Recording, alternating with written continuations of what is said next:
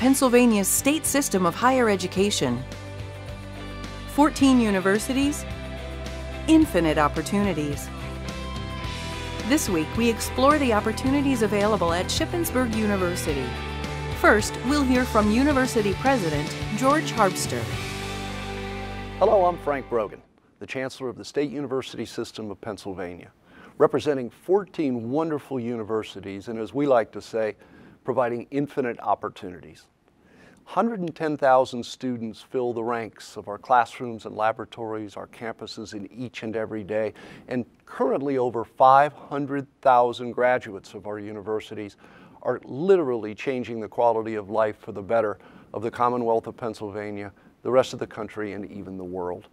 We're very excited today to have one of our 14 university presidents with us, Dr. Jody Harpster. Dr. Harpster is the recently named president of Shippensburg University, great university here in Pennsylvania. So we're delighted to have him with us today. He served as the interim president of Shippensburg on 2 separate occasions prior to ultimately being named the full-fledged president of Shippensburg U. So we're delighted to have you with us today, Dr. Harpster, and welcome. Good morning, Mr. Chancellor. And could you please give us just a little bit of information generally about Shippensburg University? Sure, I'd be glad to. Shippensburg, as you mentioned, is located near Harrisburg, about 45 minutes away. Small, picturesque community, about 7,500 students, 3 colleges, business and education and human services, and arts and sciences, full range of programs and services. Also the home to the Loris Performing Arts Center, which draws a number of people from this region of the state for performances and activities. You know, because you are located in such proximity to Harrisburg, where I work, I've had numerous opportunities to visit the campus of Shippensburg. But I recently had the opportunity to stand in for Dr. Harpster and serve as the person overseeing and helping with the commencement exercise this last spring. Dr. Harpster's daughter just graduated from Westchester University. The graduations were on the same day, and I was very honored when Dr. Harpster asked me if I would stand in for him during that ceremony. And I have to tell you, one of the best commencement exercises I've ever been a part of in my career. I can't say enough about how well it went and how much it was appreciated by the students and their families, and I thank you for that great honor. Well, thank you very much for doing that for us. It allowed me to have the opportunity to be a father. I think we consistently say in education, you know, it's all about your children and the students, and that gave me the opportunity to make my daughter first that day. I was very happy to have the opportunity to have you attend to the service for me. Well, it was, as I say, enormously well done and representative of so many of the great things that unfold. But I know you at Shippensburg have some new programs and opportunities that are about to go online for the students of Shippensburg beginning this fall. One of those we're very excited about, recently approved by the Board of Governors, is your new program in electrical engineering. You want to tell us a little about that? Sure. The electrical engineering program will be the first engineering program in the state system. It's designed to build on the computer science, computer engineering, and software engineering programs that are already in existence. There'll certainly be a significant element of applied physics also involved in that program. The goal was for 50 students in 5 years. We're already at 19 students for this fall, so we're already at 40% of the projected 5-year capacity. The design of the program will allow students to do special work on the enhancement of semiconductors, and also give them an opportunity to work very directly with the control of electronic equipment, so both the design and building of that, which allows them to move into many of the industries in the Commonwealth. It clearly is a program that's designed to meet the workforce needs of the Commonwealth. So any company that builds machinery with electronic components, and today that's almost everything. These students are specifically trained to work in those environments. Well, we're excited about it because it begins to bring the world of engineering into our 14 universities, one program at a time. The uniqueness of that allows us to make certain that we're building each of these programs to be very, very special, and more importantly, perhaps, as you mentioned, make certain that they line up with the needs of the Commonwealth. This is a good illustration, and I know that the Board of Governors was so very proud to have the chance to pronounce this program ready to get up and operational. We wish you well with it. Thank you. You also do some great things in the world of undergraduate research and with research thinking. A lot of folks don't understand that research isn't just a static exercise. It requires an entirely different level of thinking that, again, is very important as it translates with these students out there into the world of work when they graduate from Shippensburg and our other 13 universities. Tell us a little bit about Minds at Work. Sure. Well, nationally, there's an expectation growing. I suspect it's always been there to some degree, but it's certainly growing. That engagement in research absolutely enhances and supports the student as they try to leave the institution or when they leave the institution and move into the work world. It's one other opportunity that some campuses can offer that everyone can't do or chooses not to do. We have chosen to do that at SHIP. We call it a high-impact practice. It's an activity where students connect with a faculty mentor, design a research program, sometimes more than one, and then work throughout the year. Unlike large research institutions where there are multi-million-dollar grants that are funding and supporting research that may be done for the National Health Center or someone like that, these really are an element where they focus on our region, our community, or an area of need that's identified. So they may look at how the water drains from one of the streams in the area, that sort of thing. Each year at the conclusion, near the conclusion of the year, the students put together a presentation with their faculty mentor and then present it in a full day, where we call the Minds at Work conference, that focuses on the students' research and their creativity. It's a very well attended. This past year, over 300 students participated in that. We started in the range of 100 students or so back 6 or 8 or 10 years ago, and now it's developed to that Well, level. I'm very fond of telling people that our goal is not to turn out educated drones. Absolutely. Our job and our mission is to make certain that our graduates are ready to plug into the world of the 21st century.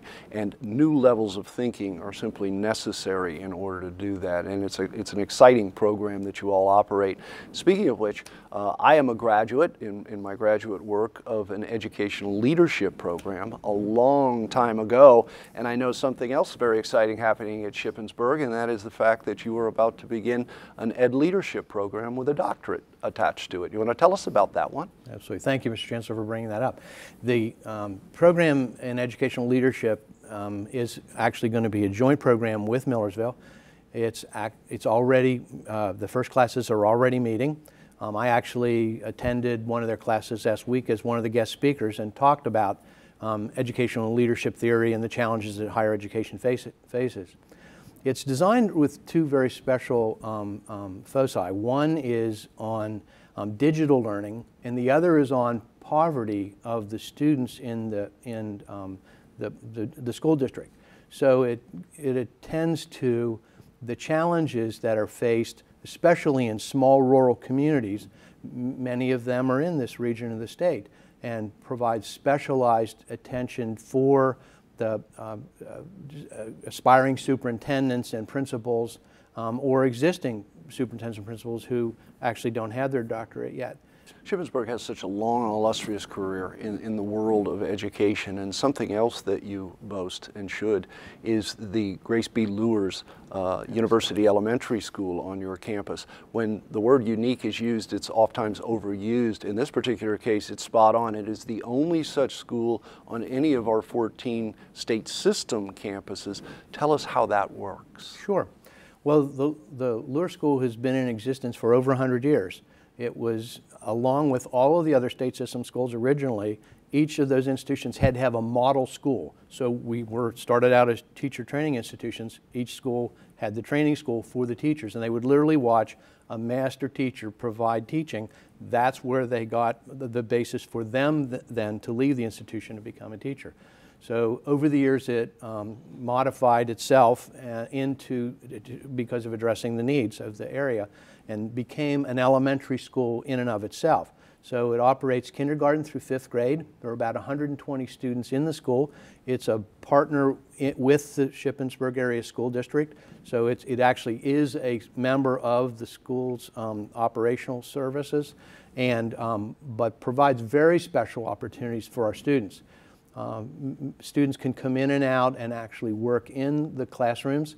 There are observation rooms adjacent to each classroom for them to watch quietly, hopefully without the students knowing that they're in there, and allows special opportunities for connecting parents to their children's education as well.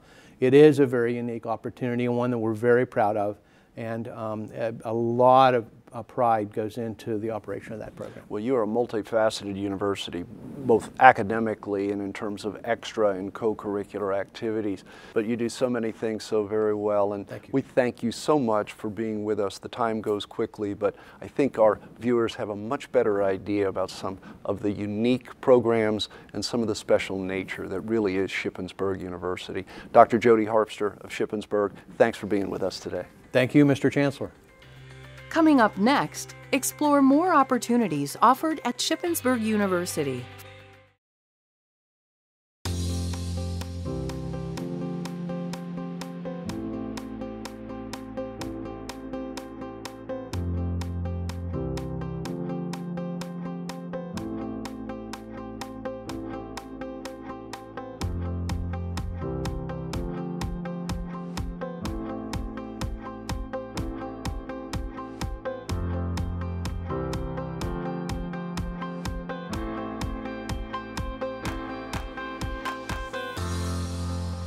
Invest in me.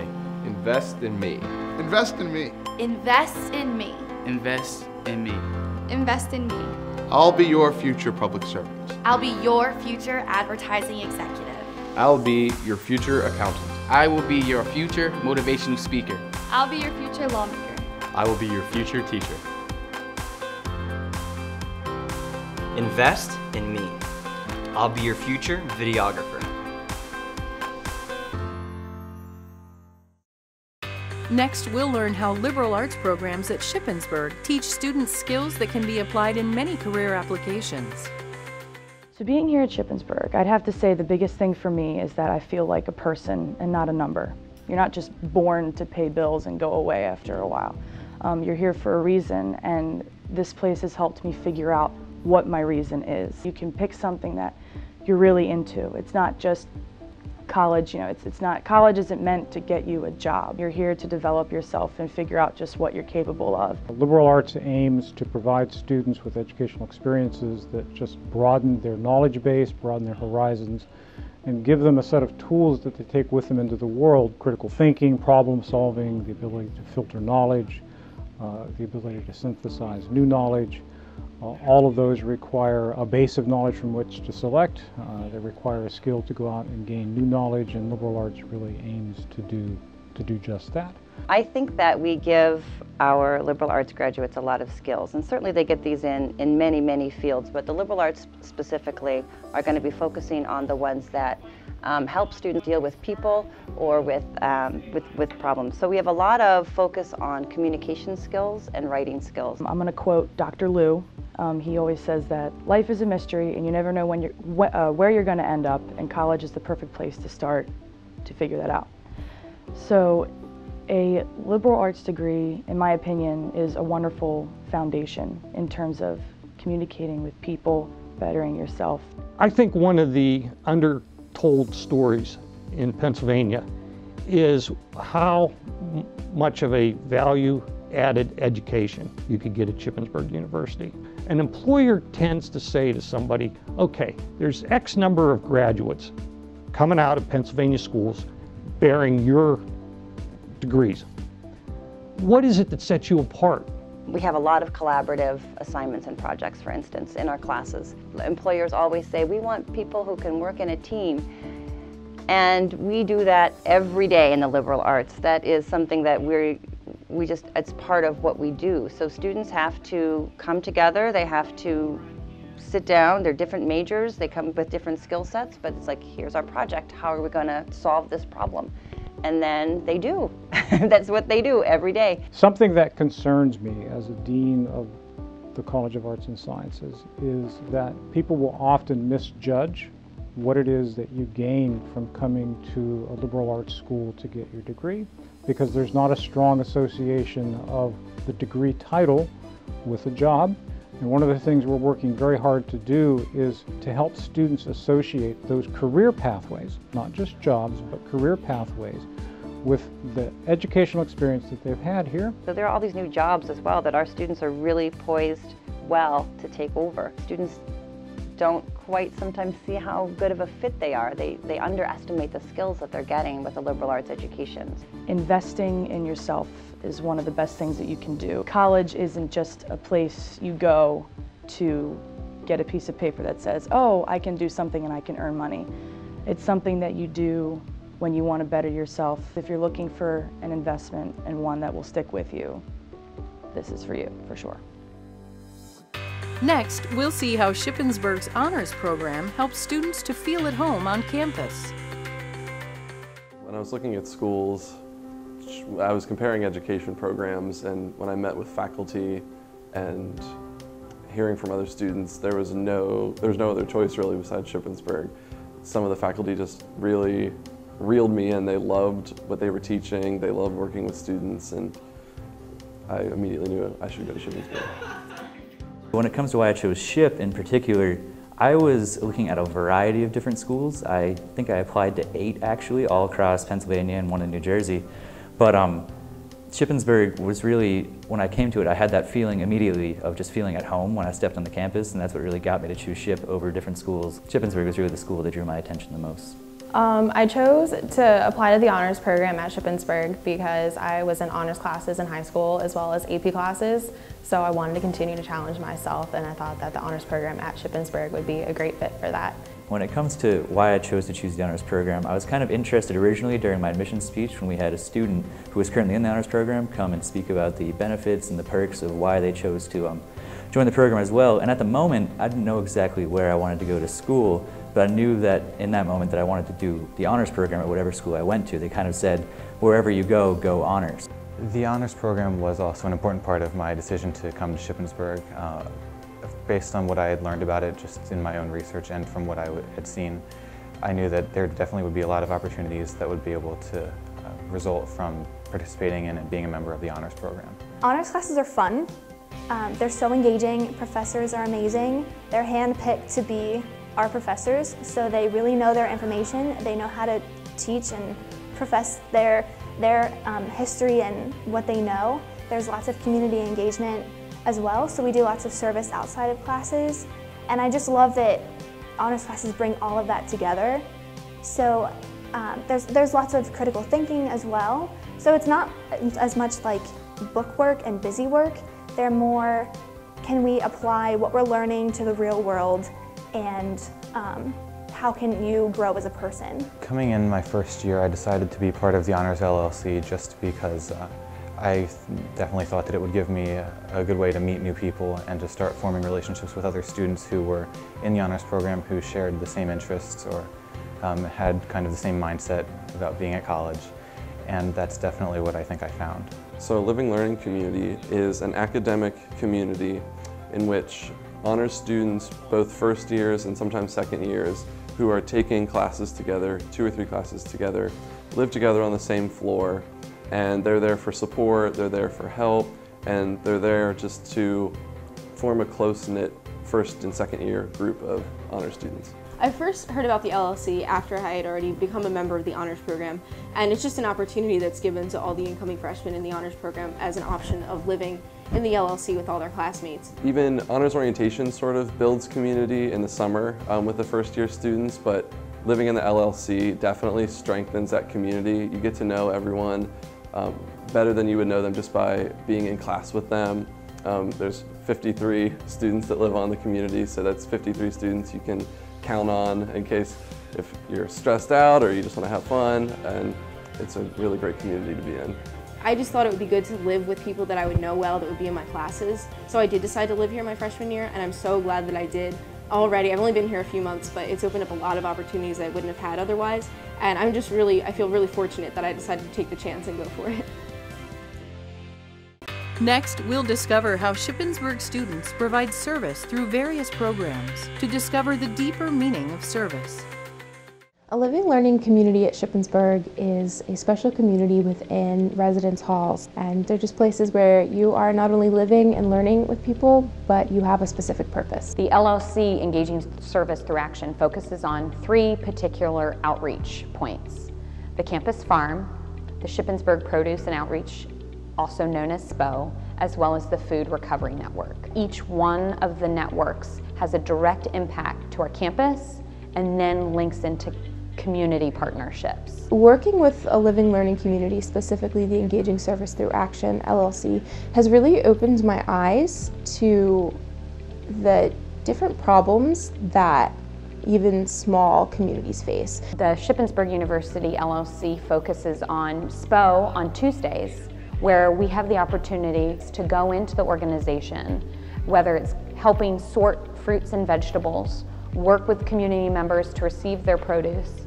or work directly with our really fantastic AmeriCorps Vista. I am an AmeriCorps Vista member, and Vista stands for Volunteer in Service to America. So what we do is we're placed with nonprofits and communities, helping to build capacity, make those organizations stronger. I help connect students to volunteer opportunities, help them to learn more about the groups that I work with, and help them get involved. I love putting a smile on people's faces, and if I know that I am making their lives better and making sure that they're happy and healthy. Service to me means simply giving back and giving your time. I think that's one of the most important things, and one of the most selfless things you can give is your time. And I think that's basically what service means to me, just being somebody that is a resource and somebody that's available. For me, it's a unique experience to see my students want to give back to the community and then make the connection as to why, when they grow both personally, professionally, on and off campus, why it's such a pivotal point when they graduate. I find that my students give back to the community more frequently. There's a deeper sense of connection. Specifically when I was an employer, seeing them truly live out not only their role in a company, but their role within the community. They're walking billboards. We have wonderful students that come and help us to be volunteers for Shippensburg Produce and Outreach. They're really, really great with our clients too. Our clients look forward to seeing our students and interacting with them and talking with them. The students willingly give up their time. They committed themselves to an opportunity to give back, both to the campus and to the community. I was a undergraduate social work major, graduating in May of 2015. I learned what I was doing in the classroom was what I was going to be seeing in the community. I really have this mentality that, service is a huge part of my life. That led me to becoming a Vista member. This is a great opportunity for me to give back to the Shippensburg community that I think has given so much to me and to other students. And what I find unique is that's not at every campus. It's a part of the culture that allows our students to feel not only engaged, but committed, but truly to be ambassadors of goodwill. We all have an opportunity to be active members of our community, and we each play a part in it. Next, we'll visit an elementary school located on the Shippensburg campus to learn how students get first-hand experience in a real-world setting. I chose Shippensburg University because I've heard so many people rave about the amazing education program here. I really want to teach abroad, and since that's my goal, I wanted to learn the strategies that I know are best practice that would be best for the children that I'm going to teach. I want them to have the same opportunities that any child here or anywhere else in the United States would have. I chose Shippensburg University mainly because on my tour they showed us this lab school on campus. G-Blues is a special school because of the amount of involvement that the university offers to college students. We have students in and out of our classroom daily. We have student teachers, we have practicum students, we have observers from all departments across campus. Having a school on campus makes it much easier for the students while they're sophomores and juniors to be able to come down and observe children learn and get to see that firsthand because it's here, it's easily accessible. 150 years ago, or when the university was a normal school, they realized that teachers who are going to teach children need to have experiences. They couldn't send them out to the rural schools to have experiences, so they opened up a lab school on campus in Old Main from children from 1st to 8th grade, and the students at that time developed lessons and taught lessons, and they were the teachers in those classrooms. So from that early start, the lab school has progressed and grown along with the university.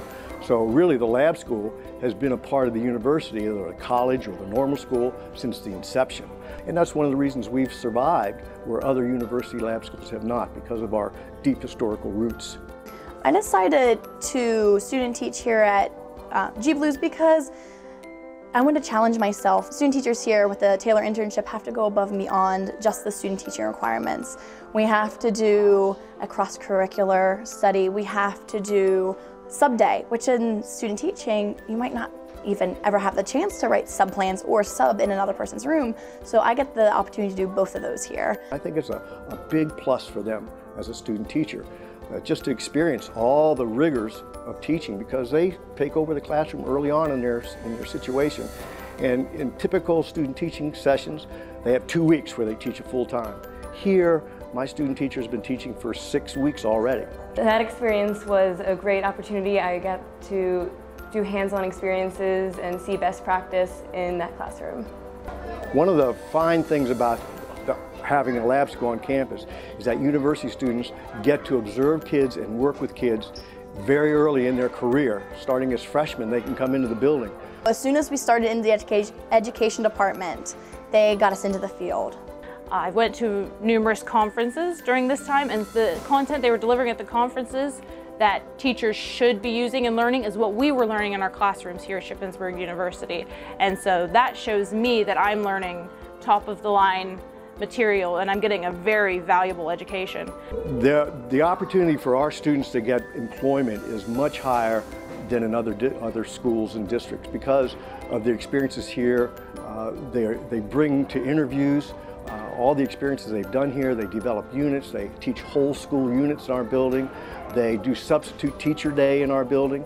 So they're experiencing all the things that a regular teacher may be experiencing in their own buildings. I would recommend Shippensburg and the education department here because they are evolving with the current times and with the new standards that are coming out. And it's also so hands-on. I would recommend Shippensburg for anyone that is looking to become a teacher because of the rigorous program they set out for us and the amazing field placement opportunities that we have. They just set you up and you are ready to go out and teach afterwards. Unanimously, they leave saying, I'm so glad I had that experience because I know when I go out into a teaching world, it's not going to be that way. It's not going to be that way unless I make it that way.